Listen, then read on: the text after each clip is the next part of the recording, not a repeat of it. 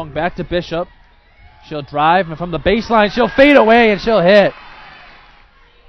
Now the ball swung over to Tepley. She'll pull up and shoot, and she'll knock it down as AIC now doubling up the Panthers early on. Rebound, and put up another that didn't fall, and now a turnover.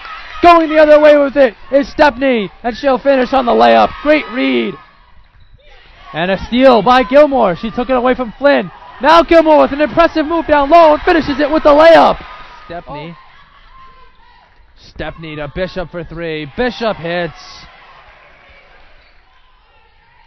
And here's Bishop with the shot clock reset after the foul. Driving to the lane and putting up a left-handed layup is Brianna Bishop. Now it's Holland from the top of the key, looking down and dishing and finding Dana Watt. And the Yellow Jackets with a very convincing 71-40 win here on their home floor over the Adelphi Panthers. All right, we are joined now by Sydney Tepley. She had a good game in the win for AIC 71-40 over Adelphi.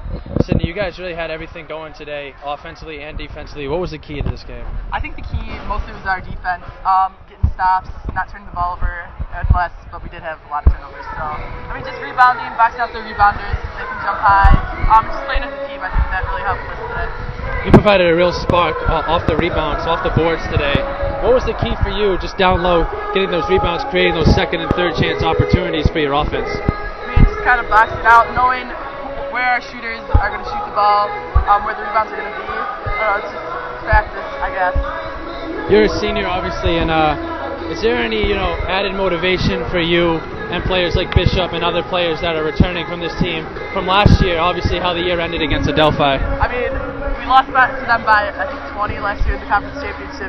So today, our motto was kind of like revenge. We wanted to get revenge on them, and we kind of did what we had to do today to get them.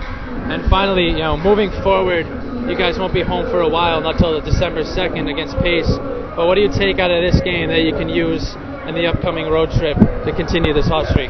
Just play hard, play our game. People are going to come at us just because they know that we're ranked second in the conference, and we just got to play hard, play together. Thank you very much for this interview.